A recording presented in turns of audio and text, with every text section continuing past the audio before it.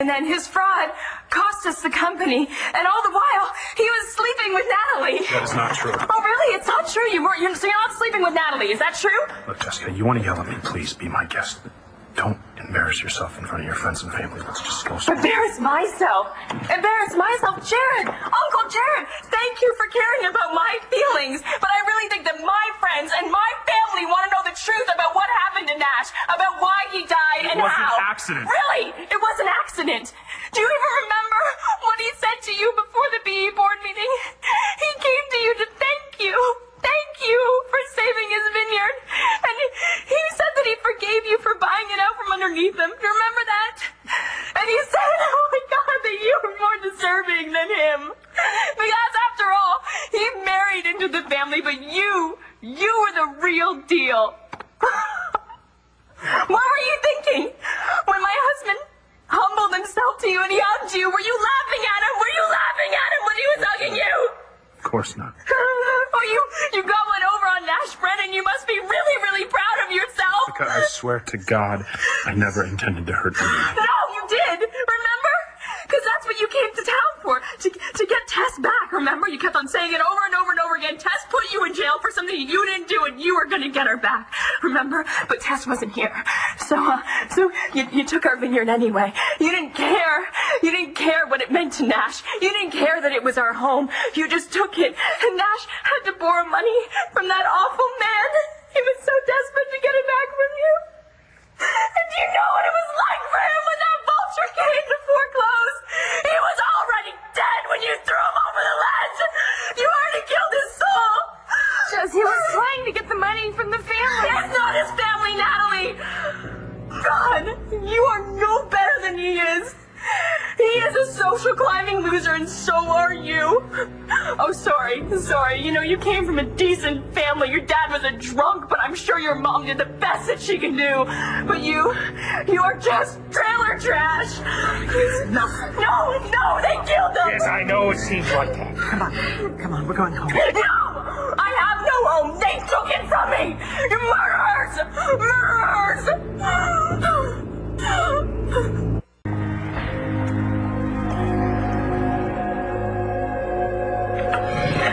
Well, I think this funeral's a bust. I put your money on Jessica. Come sit down. Come sit down. It was cruel of you to come here. Get out, both of you. No, she hasn't said goodbye yet. No. She hasn't said goodbye. No, I want you to see him.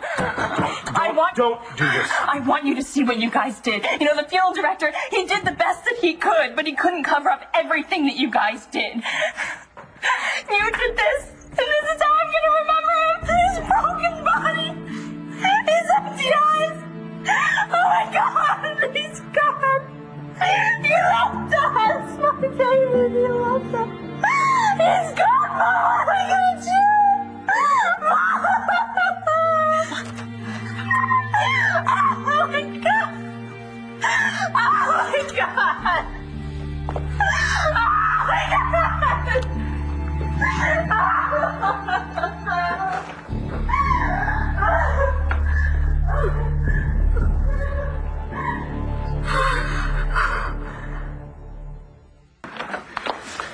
Hey, baby, are you okay? How could I possibly be okay? Listen, that thing she said about the trailer trash was really harsh.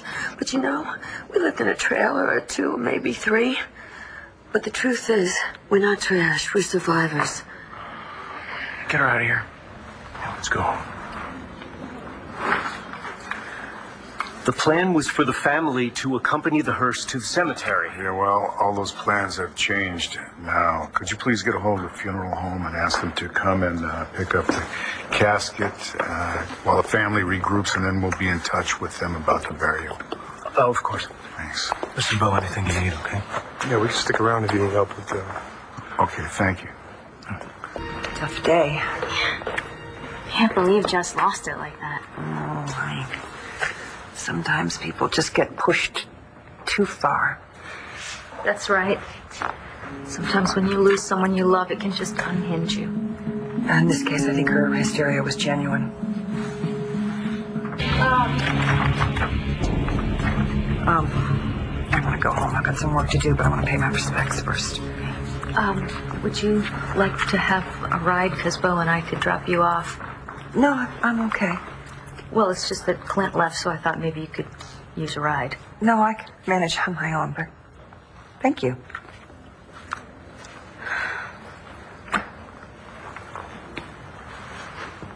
You okay? Feeling lousy. Nash shouldn't be dead. None of this makes any sense. You know, now they're two little kids. They don't have a father. Jess, she's lost her husband. You know what? I just wish that I could push back time and then be able to just fix things. That's I know exactly what you mean. But there isn't anything that we can do about the past. So all we can do is respect the present and hope for the best.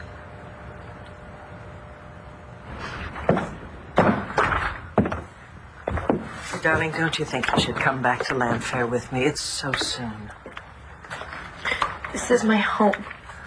Well, you haven't been back here since Nash Was killed? Honey, it's just that your mother and I think you may be rushing it just a little bit.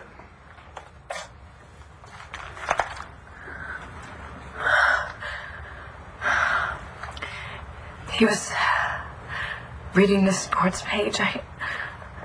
I know that because he was trying to decide what baseball game to watch that day. No, leave it.